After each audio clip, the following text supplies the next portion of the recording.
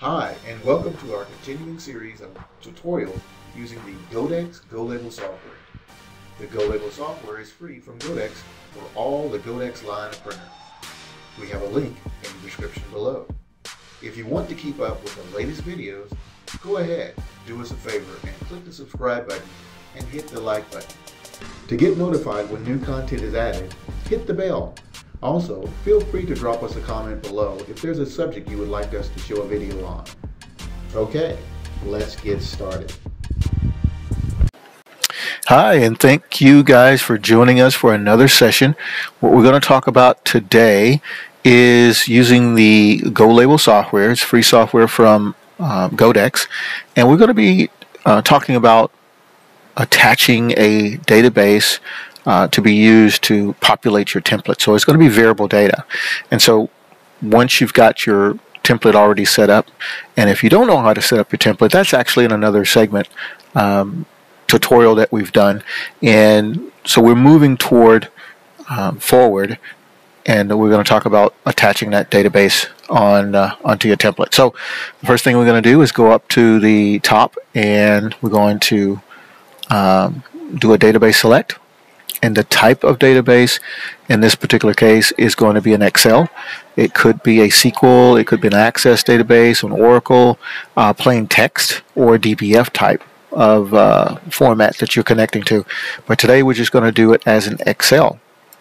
So we click on Excel, and now it wants to know where the location of the database that we're going to be connecting to. So here I've got a couple of samples here. We're going to do this one particular one here, and you can see basically a preview of the data that's inside of the database that we're going to be connecting to. And so that looks good, and we're going to go ahead and click OK, and it pops it and populates it up here as far as the file name goes. We're going to click OK, and here we'll take a quick look at what it found. So the database table, there's going to be 3 sheets or 3 tabs that are or is inside of the database we're selecting. All the data that we're looking for is contained on the very first sheet. The other 2 are just blank sheets. The other thing that the application found was the number of headers or fields that were included into the database we connected to.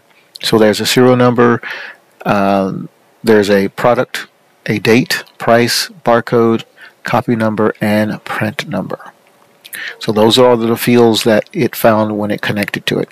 If by chance you're connecting to a database that does not have the names of the fields, there's a good chance that the data is not on the very first line. The header line is what your field names need to be typed on, because that is the name it's going to pick up as the name of the field. So we click OK, and so now we've got our database connected. Now we need to put those fields onto our template. So the first thing we're going to do, we're going to put a barcode on our template, which is something we get a lot of questions about. And so we're going to click on first what type of field we want, or what, in this case, what type of barcode we want to put on to our template. So we're going to put, this is going to be a simple barcode. So we put it there. Now we've got some choices to make once that's done. And we're looking at the way that barcode looks. And so we've got the width and the width and of how this barcode is going to look. We can also change that whenever we populate the template. We can also change that manually, and we don't have to. If we don't know it right now, we just pick the defaults and we go with it, and later on we can make that change. So we can lock that object, and we can actually show it but not necessarily print it. We can center our text here onto the barcode, and we can rotate it in any number of degrees we wish. So we're going to go ahead and click on data source, because we want the data, the variable data that's going to be representing this barcode. We're going to be pulling that from our database. And so we click database, and then we say insert field. Here is going to be listed the fields that were found in the database when we initially connected. And so we've got one labeled barcode, and that's the one we want. So we click OK after we choose it. And as you can see, the barcode actually changes. Now you notice right up here is the actual, it's a caret, what they call a caret, house top there, F04. And that's the actual, I'll go back here. See the number before it? You got 0 through 6. And that caret top with the field name in front of it, or the number in front of it, is what is representing that field name. So we've got our barcode there. And at this point we can click OK, and it puts it onto our template. Now we have the object of moving that template any which way we want. We can position it. We can actually change the shape of it to whatever we desire it to be. And we can actually do certain things besides that. We can actually I guess peruse through the records within the database, and we have go to first record and go to next record. So as you can see, as I go through the next records, how it's constantly changing. That's our variable data that's being pulled out of the database. So we've got our barcode. Next, we want to put a field name in there, or field description. And we're just going to do that as a regular text box. Now you have the option of doing a text wrap, and that's if you got limited space to work in and you want that text that's going to populate that field to kind of wrap around and automatically do a character return at the end, and then keep flowing on the field below it. So since we know that the field's not going to be a really long one, we'll use text box. Okay, so we clicked on it. We go over to our template, and we go to our data sources like we did with our barcode. We clicked on the database. We say insert field. The last thing we chose was the barcode, so that's still there. And here we're going to pick the product. And this will be a product name.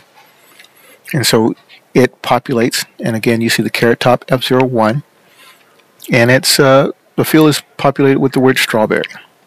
Again, you still have the same options as you did with the barcode, a little bit different, but you can have some additional formatting. If it's a date field, for instance, you can actually do some additional formatting to that field so that it looks correct. But we've got the word strawberry, so we click here. Again, we have the option of changing that to look any which way we want. Because it is a text field, we can do bold, italicize, and underline. And again, we have the option to go to a certain record that we know it's in the database. We can go to the first record, go to the previous record, or go to the next record. And as you can see, it changes as we click on and go through. Now you also have an opportunity, again, if you see something doesn't display correctly, you can correct it right then by just moving the box handles.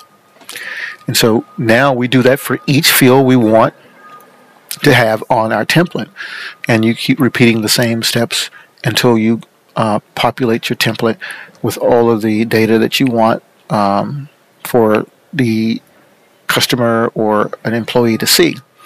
And once you're done, then you're ready to print your template. So that kind of concludes what we're talking about: attaching a database to a template and then putting the fields on the template to represent how we want our label or tag to look. So thank you guys for joining us, and we hope to see you in the next video. Thank you.